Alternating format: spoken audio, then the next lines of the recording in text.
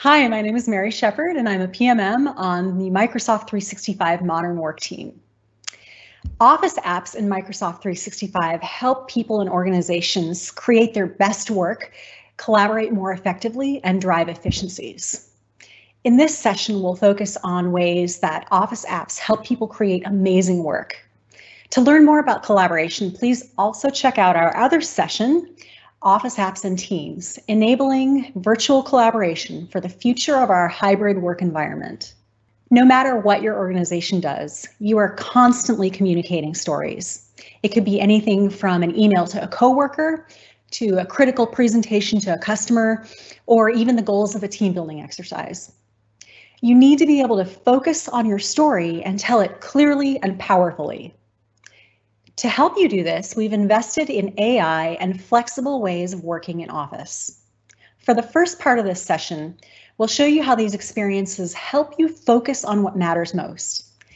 In the second part, we'll highlight how Office helps you tell your story powerfully.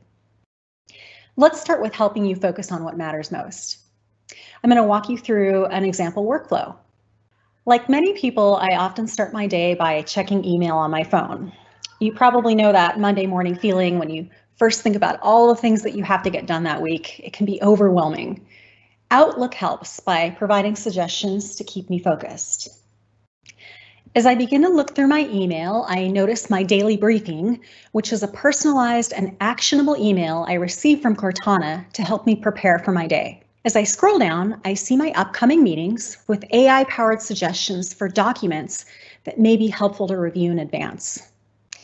Intelligence in Outlook has also detected and listed commitments or pending requests from prior emails that I may want to follow up on, like this one, which I can mark as completed. I can also add these tasks to to-do or set a reminder for later. And Outlook makes it easy to book focus time so I can get my work done without interruptions. One of my follow-ups is to finish a paper that I've been preparing. I'm going to resume work on that in Word for the web. Now, you might be familiar with my good friend Editor, which for many years has helped me with things like spelling and grammar.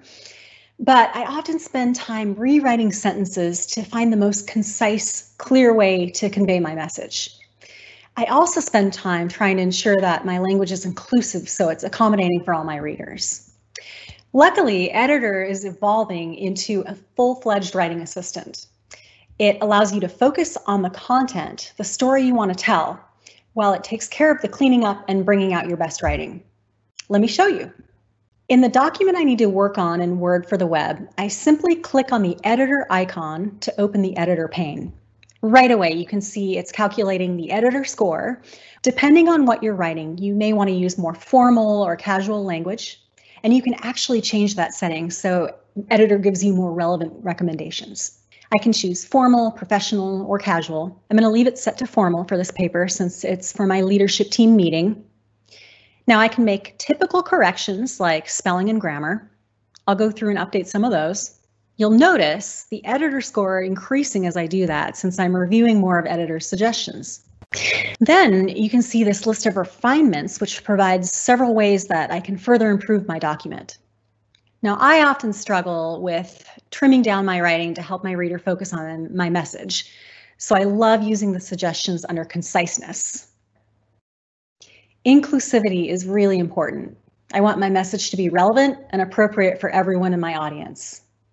Under inclusivity, I see recommendations on language I can change to make my language more inclusive, in this case, gender neutral. Now, like me, you probably use a variety of sources when you write. Editor's similarity checker helps ensure that I'm citing sources for any external information I'm using. It looks like I forgot to attribute this sentence to its source, and Editor makes it simple for me to add in a citation like this. We're all working on various tasks throughout the day, and that often means switching devices and the ways that we interact with those devices. Depending on where you are, you may want to move to a tablet device and use inking to continue editing. You can use your digital pen or finger to make common edits with gestures. Under the Draw tab, I'll select the Action pen in Word. Now, if you're new to intelligent pens, just open the Help tab so you can see what's available. For example, I can scribble to delete a block of text and use a caret symbol to insert new text. And I can quickly format text by circling it. Voila! Now I want to add some concrete insights to my paper. To do this, I'm going to open an Excel spreadsheet my colleague sent me showing company expenses.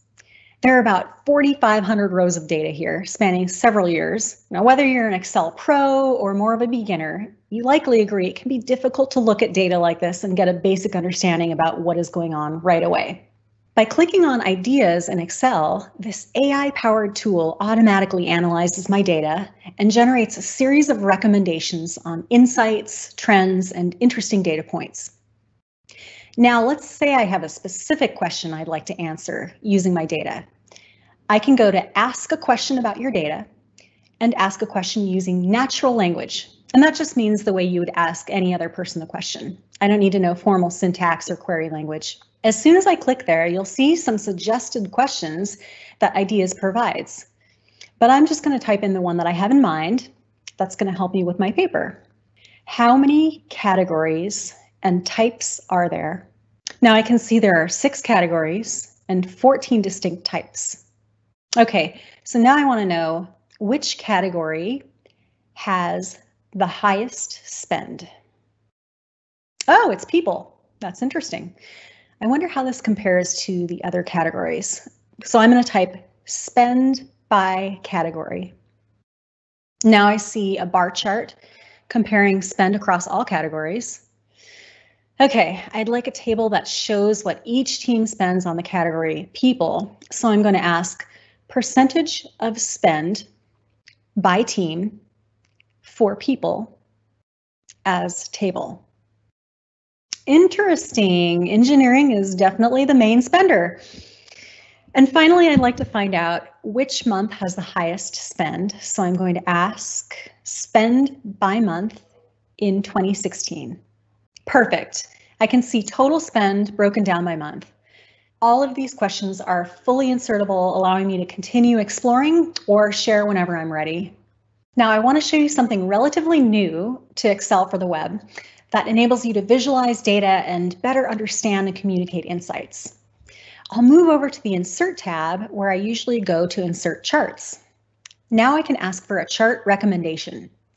When I click on recommended charts, I see a set of nicely formatted charts created automatically for me. I can insert any of these and I'll get a nicely formatted chart with a descriptive title, and I can continue working on my data.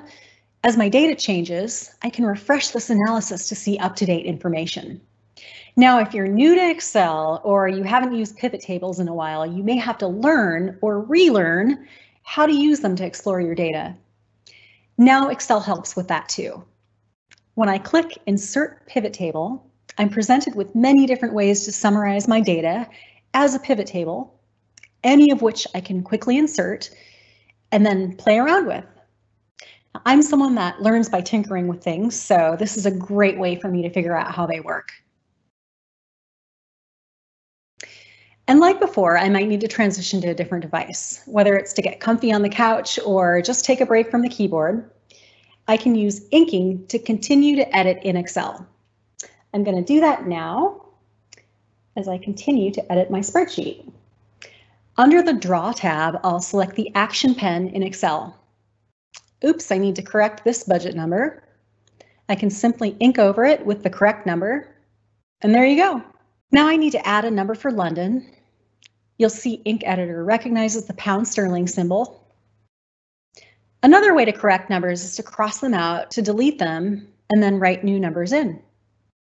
I love that it recognizes the different symbols, not to mention my handwriting. Like in Word, I can use quick gestures to quickly format text by circling and formatting. I can also select groups of cells to quickly do an equation like sum. Now that I've gained some insights from my data, I'm going to return to my Word document. As you go through your day, you might find times when you need to stretch your legs, or maybe you think better when you're moving around, or maybe inspiration strikes while you're cooking dinner. Dictation in Word is there for you, and it's on mobile. Now with voice commands, I don't have to worry about being away from my keyboard. I can focus on the content of the document rather than going back and forth between my phone and my keyboard to format text. Let me show you. I'm using the Office app to edit my Word doc. To start, I simply tap the microphone icon to start dictating. New line, regional plans. Underline that.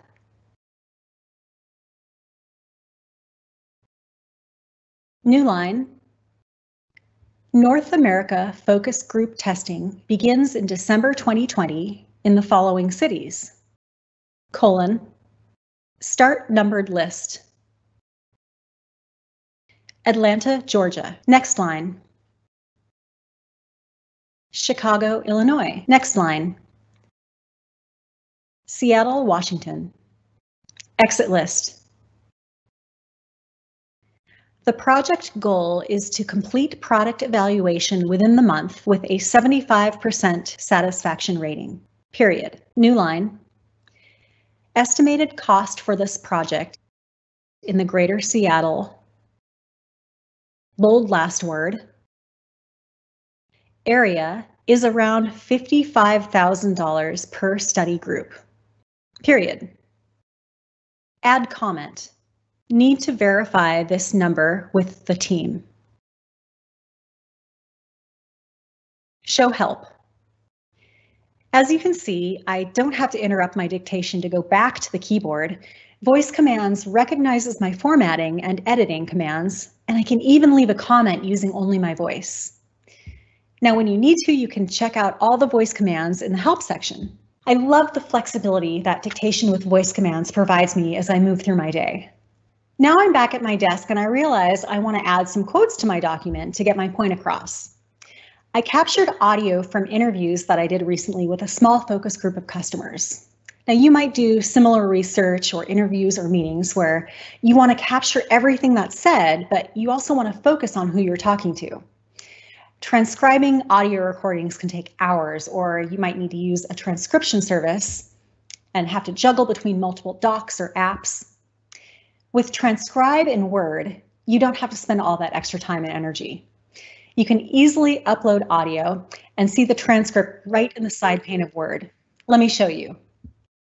In Word for the web, I click on the Dictate dropdown to find Transcribe.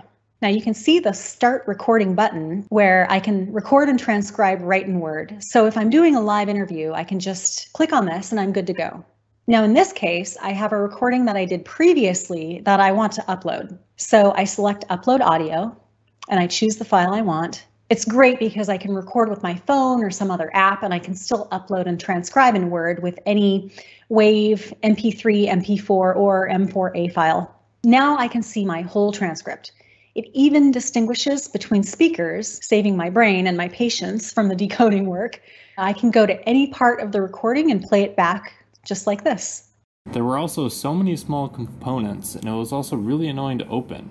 I even gave myself a cut trying to rip open one of the hard plastic parts. I'm so sorry about your experience. We'll make a note of that and follow. And if I want to change the identification of the speaker to something more relevant, or if there's an error in the transcript, I can edit it. Also, I can pull quotes into my document with the click of a button. This saves me a lot of time and helps make my paper stronger. Once you're finished with the underlying work, you'll want to make sure to tell your story powerfully. You may only have a short amount of time to communicate with your colleagues or customers or partners, so you want to make sure your story is clear and compelling. I'm going to show you how AI in Office apps helps you do this quickly and easily. I'm almost done with my paper. Now I want to ensure the content is consistently formatted and that the overall document's look and feel is right for my readers. Normally, I would spend way too much time tweaking formatting and making sure all my titles and headings and sections are consistent. But with the new Designer in Word, I can make my paper look great within seconds. Designer in Word helps by automatically detecting formatting inconsistencies and by offering a set of document themes that can be easily applied to a document. In my document, there are two formatting issues. First, my headings are in different font families and different font sizes. Second, My body text paragraph is slightly too large. Let me show you how Designer works. First, I can address the formatting inconsistencies by clicking on this button. Designer automatically fixes my formatting, but I'm still in control because the blue diamonds show me where the changes were made so that I can easily keep or undo the changes. In this case, Designer fixed the 2 issues I pointed out before, and I'll keep those changes. Another thing Designer changed was realigning a quote I had pulled out. I still want that to be centered, but I can easily just undo the suggested fix. Now I want to make a final polish to the document by applying one of the Designer styles. I like this style. Let's try another one though. This one looks okay as well. Ooh, this one looks fun, but probably too casual for this paper. Okay, let's go back to this one. That looks good. Designer helped me quickly fix and format, saving me time and energy. Now I can send this paper out to my colleagues with the confidence that they'll be able to clearly understand my story. Designer in Word is just rolling out now, so be on the lookout for this experience by the end of the year. Now that I have my paper done and ready to go, I can move on to working on my presentation. I want to present the best possible version of myself and tell my story in a compelling way so that my team understands the main points. With Designer in PowerPoint, I can quickly and easily create beautiful slides to tell my story. When I open Designer, right away I can see suggested themes in the right-hand pane. Now these suggestions change as I type in the title. For instance, if I type in meeting, I get different themes. You'll notice some of them have movement like this cup of coffee, which really captures my audience's attention. Now I type international updates. Oh, I like this one. So I'm going to choose that, and now I can continue editing my slide. You'll notice Designer is constantly running in the background, updating its suggestions based on my input. It's like my personal design assistant. It helps me make my content look great and saves me from fussing around with everything too much. Have you ever been in the middle of building a deck and thought, I've done this slide before? It's like slide deja vu. PowerPoint saves me time because I can just reuse slides that I've already made. I click Insert, Reuse Slides, and search for a project I did recently. Once I click on the presentation, I simply insert whichever slides I want. So I'm going to grab a few. Okay, now I want to spiffy up my agenda slides, so I just go back to Designer and take a look at the suggestions. I like this one, so I'll just click on that. For my next slide, I like how the suggestion shows the flow of work, so I'm going to pick this one. But you'll notice I have other options, so depending on your situation, you can choose whatever works best. Then I'm on to the goals for this, and I would really like some visuals for emphasis, so I'm going to pick a suggestion with icons. The great thing about Designer is I can easily tailor it to my situation. So if I don't like an icon, I can just choose another. Now on my milestone slide, I could leave it as is, but it looks a little overwhelming with all the dates.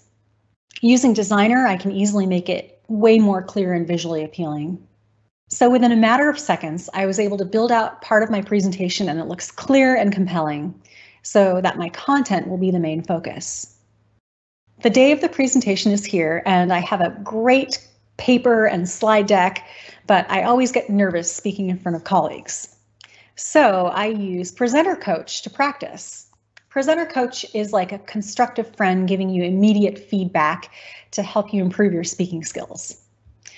Even if you don't get nervous, practicing with Presenter Coach can help you improve your speaking skills so that you convey your story in a clear and compelling way that will engage your audience. Let's give it a try. Under the Slideshow tab, I click Rehearse with Coach. The deck immediately goes into presentation mode so I can start rehearsing. Now Coach is on and it will listen to me as I present and provide real-time feedback. So I'm going to start. In today's meeting, we are going to review project milestones and look at the markets we will conduct research in. Okay, Coach is suggesting I should vary my pitch. This will help keep my audience members more interested in what I'm saying, as well as emphasize the important parts of the presentation. Then we are going to discuss the exciting key opportunities we have this quarter, as well as last quarter's performance results. Moving on to the project scope. Now you can see Coach is helping me curb one of the most prolific presentation problems, those pesky filler words. By decreasing filler words, I sound more confident and my message will be more powerful. So I'm going to work on that. Okay, back to practicing the presentation. First, we will implement aspects of our branding for customer recognition and continuity. Now Coach is encouraging me to summarize my slide rather than read it. This is key to providing my audience with supplemental information rather than what they could get if they just looked at the deck on their own. As I keep practicing, Coach will also give me pointers on things like sensitive phrases and pacing. At the end, I receive a rehearsal report which provides a summary of my practice session. I can easily check things like pace, use of filler words, and pitch variation. Sensitive phrases shows me language I may want to change to ensure inclusivity in my presentation, like changing you guys to you, and it even provides speech refinements, in this case, suggestions for using more concise language. I can practice as many times as I want with Coach, and it gives me confidence that I will deliver a powerful story at my upcoming meeting. Now that I'm practiced and confident, it's time to deliver my presentation. Again, my mission is to ensure that everyone at the meeting understands the content that I'm trying to convey, and of course that everyone feels included. To do this, I'm going to use live presentations in PowerPoint. Live presentations enables each person in the meeting to join via a short link or QR code. They can join on their computer, phone, or tablet. As the presenter, I can see how many people have joined. As I start the presentation, this is how it appears for my audience members. Live presentations will begin captioning as I present. Each person who has joined can change the captioning to the language they prefer. So if I have an audience who speaks several different languages, each person can see what I'm saying in their chosen language at the same time. I'm showing how it appears on mobile in the left-hand corner. Good morning. Welcome to our international team meeting. I should also say good afternoon and good evening to all our team members joining us from around the world. Today, I'm happy to share our upcoming global launch updates. Are you all excited to hear this? Often when I'm in a meeting, especially online, it's difficult to gauge audience's interest. I love that live presentations enables each audience member to give reactions via emojis throughout the presentation. This helps me decide where I need to add more information or pause for questions. Here you can see my audience is excited for the updates. Yay! At the end of the presentation, each audience member can provide feedback. This helps me ensure my audience understood the presentation and also gives me feedback to improve on for next time. I'll receive the input in an email within a few minutes of completing the presentation. From start to finish, Office is here to help you focus on the heart of your story, provide flexible ways to create it, and help you tell your story powerfully. Now, we know that work rarely happens in isolation. Most of you are collaborating with many others throughout the course of your day. So please check out our other session, Office Apps and Teams, enabling virtual collaboration for the future of our hybrid work environment. And for more information on the experiences shown today, please check out these links. You can start using most of these experiences today in Outlook, Word, Excel, and PowerPoint. Thank you so much.